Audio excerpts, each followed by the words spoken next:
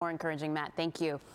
Tonight, the world is remembering the man many soccer fans consider the greatest ever to play the sport. Pele has a special place in New York sports history because of his time with the Cosmos. News 4's John Chandler joins us now with a look at what made him such a fan favorite. John? Gilma, Pele was the player.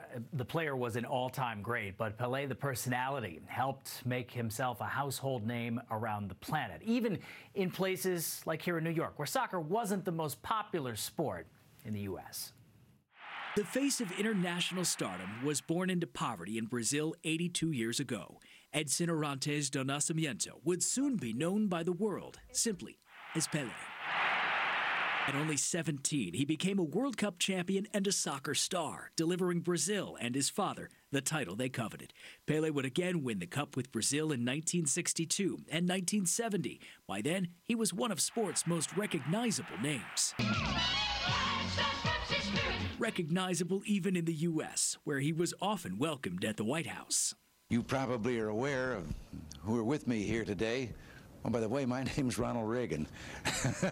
And even as a new crop of soccer stars emerged, Pele's otherworldly game remained the standard. He's the greatest player in the history of the game, and he's a national treasure in Brazil, and in a much smaller way, kind of a national treasure in the U.S., too.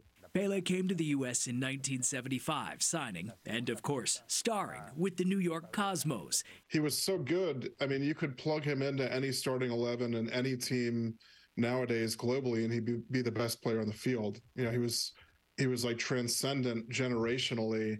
The game sort of continued to evolve around him, and he was still something magical. He continued to grow the game long after he retired. Before everyone, yeah, he's literally a star. The biggest star of soccer. You ask anybody about soccer and they know Pele. At Pele Soccer in Times Square, many buy his Cosmos jersey. This fan moved to tears. I just come by, to show the people how I love Pele. Somebody just tell me, pass away.